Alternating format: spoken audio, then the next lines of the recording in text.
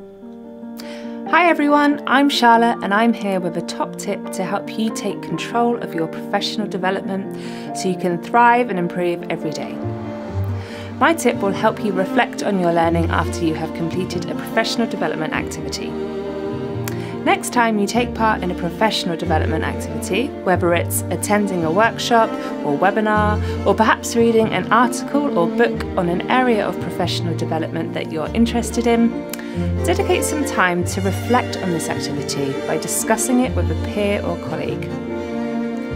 Talking about your activity can help you remember it. This is linked to the production effect, in which talking about something and putting it into your own words can help ingrain it into your long-term memory.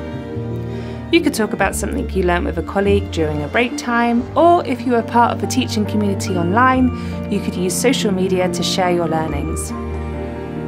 If you're unsure on how to generate conversation, ask yourself, what did I learn about the topic?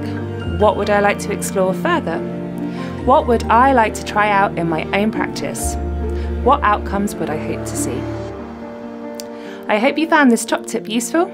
If you want more great advice and resources to help you connect, learn and grow, visit our professional development homepage.